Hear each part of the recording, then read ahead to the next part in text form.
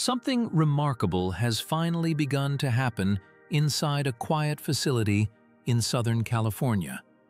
Something that many people doubted would ever reach this stage, but the signs are now undeniable. A new generation of solar-powered mobility is taking shape, and the earliest units are no longer just concepts, renderings, or distant promises. They're being built, real bodies, real components, real progress. And today, we're going to walk through exactly what's happening behind those walls, because Aptera has officially started their low-volume production line. For months, a handful of reporters and technical insiders have been tracking Aptera's developments. A few days ago, one of those reporters revealed that she had been following the company's progress closely, gathering footage, conversations, and factory updates. That story has now surfaced publicly, and it delivers something we haven't seen in a long time: physical evidence that Aptera isn't just moving forward, they're accelerating. The story begins inside their Carlsbad facility, where a small team is now assembling bodies using a jig shipped from CPC Group. This is a major milestone because the original strategy was to assemble the composite shells overseas. But Aptera chose a smarter path, one rooted in efficiency and control. Shipping the parts unassembled allows more volume in each container, significantly reducing shipping costs while giving Aptera the ability to oversee precision manufacturing directly. And when you see the jig in action, it instantly makes sense. The technicians place the lightweight composite pieces into the frame, apply structural adhesive, and then lock everything together using a series of lever-based clamps. It's fast, repeatable, almost elegant. Watching the main body sections come together feels like watching engineering efficiency unfold in real time. But the real surprise arrives when you look around the facility. Instead of one or two isolated prototypes, there are multiple bodies being built at the same time. 4 lined up side by side, and a 5th one that was shown earlier, indicating that Aptera is not just moving forward, but building in batches.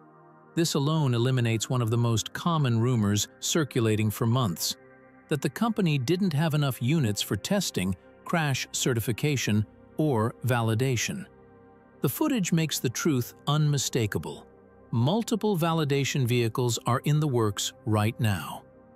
During the segment, the company's CEO explained that the assembly will follow a 12-step manufacturing process once at scale, and when the line reaches full speed, around 40 units per shift could be produced.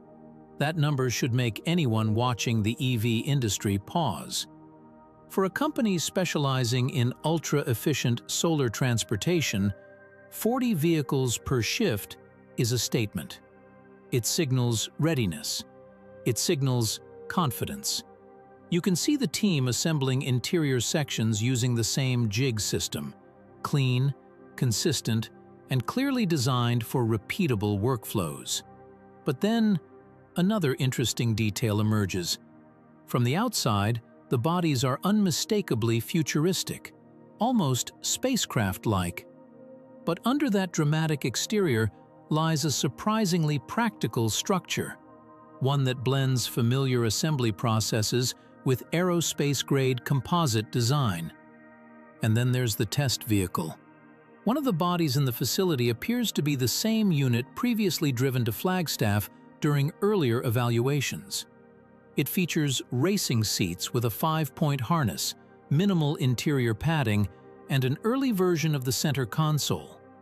There's evidence that the UI screen is installed, likely for software and interface testing. The exterior solar panels are already mounted, but the dash solar panel remains absent, likely reserved for later integration. This test unit is clearly built for real-world evaluation, not showrooms. As the camera moves deeper into the facility, we learn that these vehicles are part of Aptera's validation fleet. These are the vehicles destined for crash testing, road trials, and early engineering assessments. They are not cosmetic shells. They are the foundation of Aptera's next major phase, certification. Then comes one of the most surprising discoveries of the entire story. Technicians are welding the roll cage by hand. This means that their large-scale production partner has not yet begun mass-producing the aluminum safety cage assemblies. The welded sections confirm that the earliest validation vehicles are being built using low-volume techniques, which is common at this stage, but still fascinating to see firsthand. It also confirms that chassis components are actively being shipped in as production ramps up. And then we get something unexpected. On a separate rack sit stacks of solar panels. Not just a few, dozens. Rear hatches, roof sections, hoods, and a collection of flat panels that appear to belong to Polydrops, one of Aptera's solar accessory partners. This means Aptera's solar production is not just active, but expanding. Their solar fabrication line is pushing out high volumes of components for both internal use and partner use, further validating that manufacturing workflows are becoming more robust. Nearby, older honeycomb bodies sit parked, a reminder of Aptera's earlier prototype phases. You can see previous generation shells, including the wrapped unit that once made headlines during a global outreach effort. These earlier models represent the company's long path to validation, a path filled with restarts, redesigns, setbacks, and breakthroughs. Seeing them alongside the new bodies creates a clear visual timeline of progress. Later in the segment, the CEO explains that becoming publicly traded has dramatically increased visibility. New suppliers, investors, and industry partners have begun reaching out, not the other way around. The company's public profile is drawing attention from groups that previously may have overlooked them. For a company developing solar mobility at scale, that influx of interest matters a lot. And then we get one of Aptera's core messages, one that captures what makes their vehicle so different. As long as the vehicle sits outside, it is charging. Southern California sunlight alone can provide up to 40 miles of range per day. For many drivers, that means never needing to plug in. Never. A future where the car fuels itself simply by being outside. The CEO reaffirmed their goal of getting vehicles on the road by 2026, with multiple models planned in the future at different price points depending on range and configuration. For a company once doubted, this is a bold and confident projection. But the physical evidence inside that warehouse shows why they are able to make it. What makes this entire update so powerful is not just the footage, it's the momentum. You can see the activity, the parts, the people, the solar panels, the bodies lined up, the test vehicles, the jigs in motion. It is not theoretical. It is not speculative. It is happening.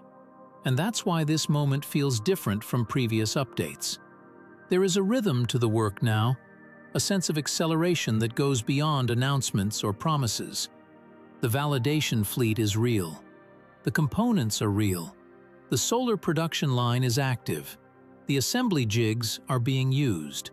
And the low-volume production line has officially begun. For anyone who has been waiting, watching, or supporting solar-powered transportation, this marks one of the most exciting phases yet. The engineering is maturing, the manufacturing is underway, and the dream of a highly efficient, solar-powered vehicle cruising American roads is no longer a distant vision. It's becoming tangible. Progress is here. The work is happening. And the future of solar mobility just stepped into its next chapter.